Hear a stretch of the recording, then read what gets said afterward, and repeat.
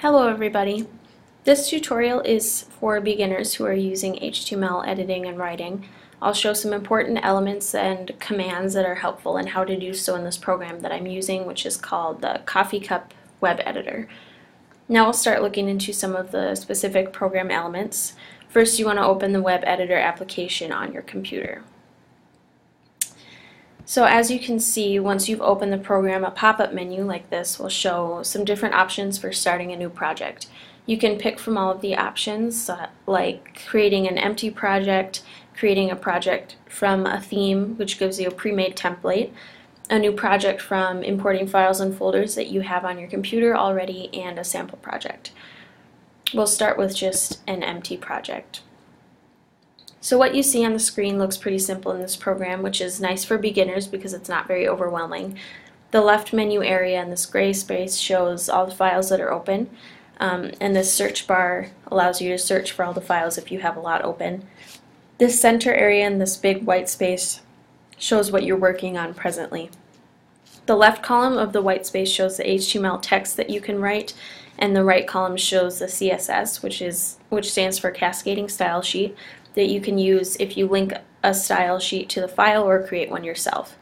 This program does many things automatically, like the CSS stuff, but I found that as a beginner it's a little easier to toggle the sliding menu on the bottom here to the left, so it just shows HTML text because it's a little less to keep track of. So I'll do that right now.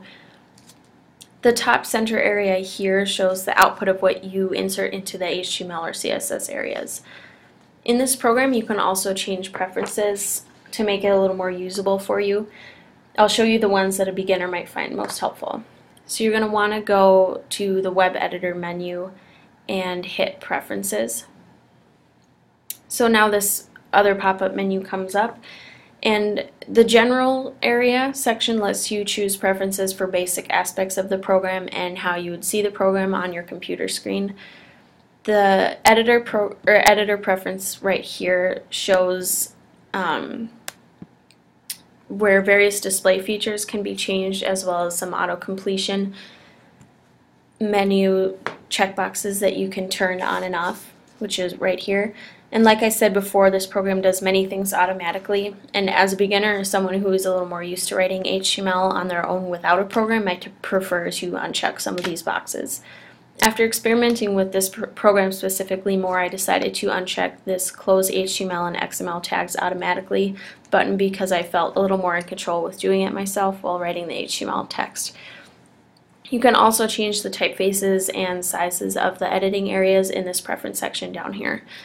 In the colors section, all of the HTML or whatever writing language you're using commands, these are in different colors. It's kind of a perk of the program to make writing a little easier and finding your written information while you're writing. So we'll close that now and look at another neat element of the program. So now click View and then Tags, Snippets, and Helpers. So here you see a really long list of some common commands for editing languages.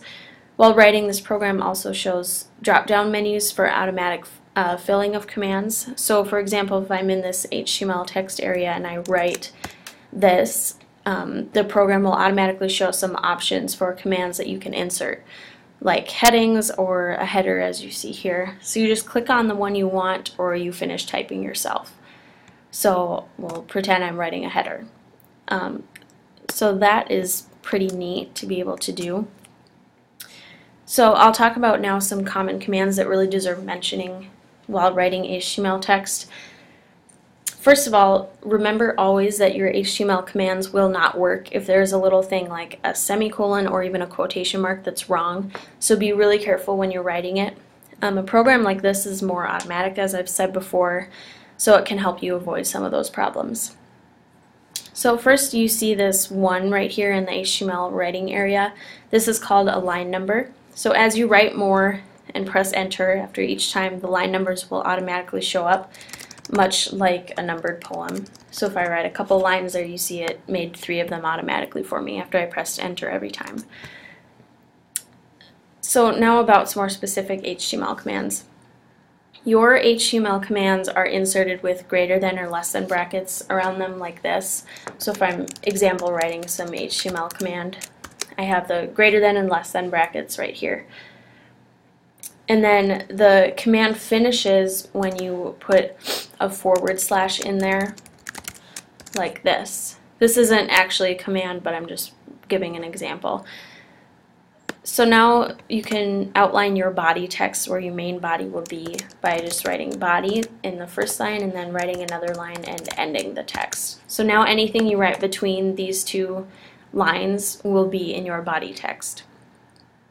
You can make some headings too in your writing area, just like in a Word document.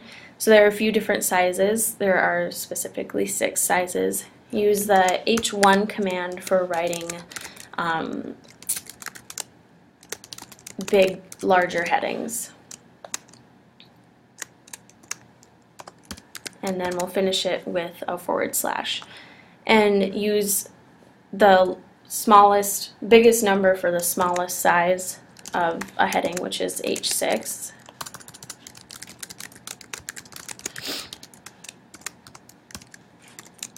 So you can see that the headings have a really different size area, and you can go through H2, H3, H4, H5, etc.